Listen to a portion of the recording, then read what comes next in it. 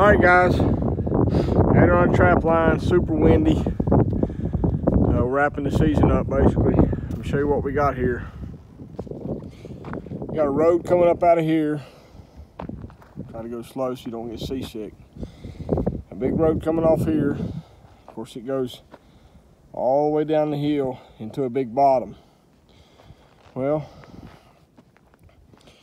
we got a set here that Scott Rainbolt calls it the kitchen sink set. We got a bunch of different lures on there. Well, we caught a coyote on here a couple weeks ago. They say you can't catch a coyote on a big backing, but we did. Of course, nothing today, but got a scent post set there. It didn't hit.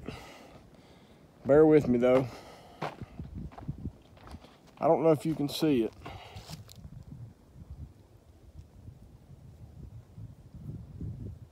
There's a snare in there, cable restraint.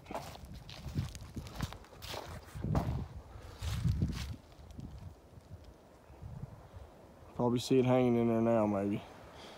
But anyway, let me tell you what we've done. There's a big heavy trail that comes up out of this road, cuts around here, and goes up the hill into these pines on this ridge top. We hung a restraint there, and we've got a couple out the ridge. Neither one of those have hit yet. Of course, you can't see it, but I'm gonna show it to you when I get down there. This ridge runs all the way out this, it's probably, I don't know, 400 or 500 yards. And then it drops off down here where this road goes into a big field. We caught a cat down there a couple weeks ago. And there's a big trail, heavy trail coming off the high wall that the coyotes are using. And if you'll give me a second to get down there and I'll get right back with you. I'm back with you. To you, it was only a minute. To me, it was 10. Show you what we got. We got a dead coyote right here in a cable restraint. One thing you guys can remember, in the mountain state, we don't have entanglement laws. But we do have restraint laws. You can't use a snare that has a locking lock. It must be relaxing. But as of right now, there's nothing that says you can't run them against something and choke them out. I don't normally do that, but on these properties I've been trapping that are private, I'm not too worried about it because nobody's supposed to be here. But I was telling you about that ridge. I don't know if you can see it. I'm gonna show it to you. There's a big heavy trail coming out. It actually was coming right by this tree. And of course, he's tore up jack in here now, but if you'll look, this is stuff you need to pay attention to.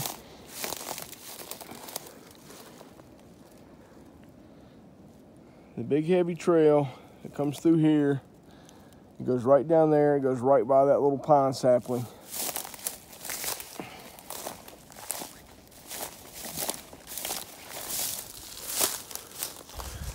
And it runs right through there and up into that draw. Well, if you'll look, that's that ridge that I just showed you that runs all the way out. Those are those pines that comes out in that road up there. Those coyotes sometimes will run that road, but they'll also hit these deer trails. That's what that is. It's not a coyote trail, it's a deer trail. And they're running around that deer trail. They're coming all the way around this ridge. And then I'm not going over through that mess, but there's a trail that comes off the hill.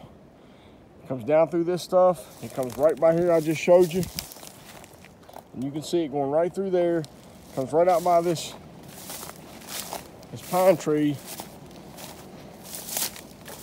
And what they're doing is they're coming into this big field. Goes all way on out. My finger's messing up. Way on out through there. All the way around through there. And of course, there's my truck. And you can't see it, but right over there is where I caught the cat. That's that big three-way intersection we just did that video on. So when you find these trails and you're setting them in areas where you don't have to worry about your guys' hounds, find these trails these animals are using and set these restraints up and pick these critters up. Very simple. Find the trail, stick them low. I run 10-inch loop, 10 inches off the ground, and you'll pick these coyotes up. This is 57, number 57. Today's the 25th. Trap's got to be out by noon on Thursday. So we got a few more days, hoping for 3 more. Anyway, I hope this helps you guys. If you need me, holler at me. God bless you. Have a good day. Catch you somewhere else down the line.